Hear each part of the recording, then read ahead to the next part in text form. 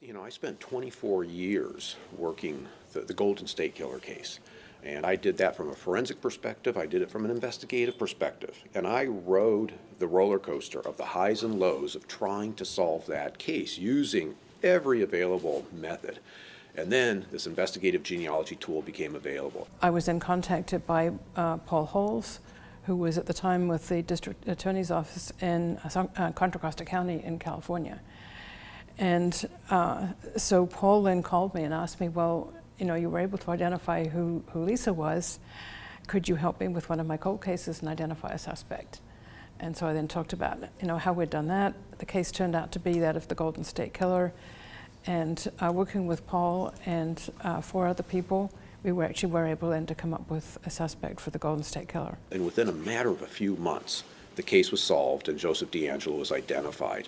And for me, of course, it was satisfying because after 24 years, I had that answer. But I had developed relationships with the living victims as well as victims' loved ones of people who had been killed by this guy. And they needed that answer. And so they were so gracious in expressing how much it meant for them to finally know who was responsible. For the Golden State Killer, the closest match we had was somebody who was probably a 3rd or 4th cousin. So we're talking about common ancestors who were great-great-great-great-great-grandparents. So we're a long way back. But there were 5 of us working on this.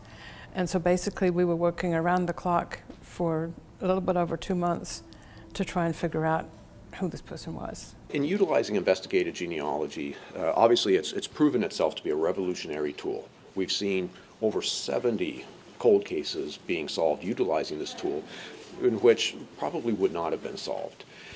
I think that the biggest concern is the perception that the public has about, well, what is it? What kind of violation of privacy is there?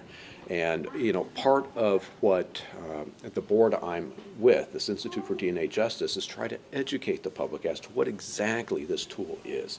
At no point, I as a law enforcement officer, did I have access to anybody's genetic information. All I got was information about how closely or distantly related these people were in the database that gave me starting data points to start doing just traditional genealogy to ultimately find Joseph DeAngelo. But I think that is going to be the big hurdle moving forward. And that's in part what we're here today to do, is to educate Kansas authorities and eventually educate the public and legislators about what investigative genealogy is and what it's not.